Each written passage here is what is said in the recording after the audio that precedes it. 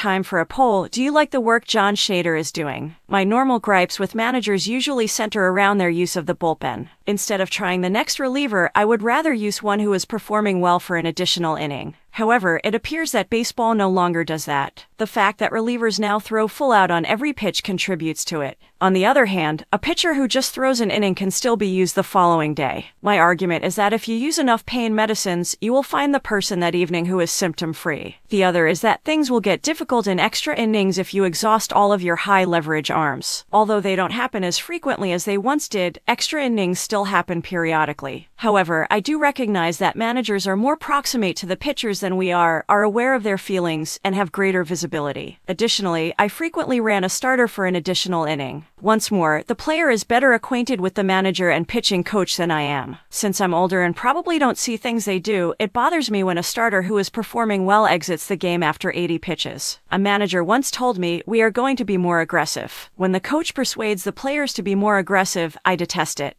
We encounter far too many outs as a result of our desire to be aggressive. I believe that when guys reach the majors, they are aware of when they can push themselves and when they shouldn't. They sometimes disregard their common sense even when you advise them to be aggressive. Guys stealing third offend me. I believe that taking third should only be done if you are very certain that you will be safe and only if there is an out. You are on second place and there are no outs. The inning is off to a good start. Let's see what happens. You will score from second on any hit if there are 2 outs and you have the speed to steal. Every manager hears complaints about the way the lineup is put together. I don't like doing it. I once was. When we had Paul Molitor and Roberto Alomar on the roster, Cito batted Devin White in the leadoff spot. However, we also know that there is a 5% swing between the greatest lineup and the worst.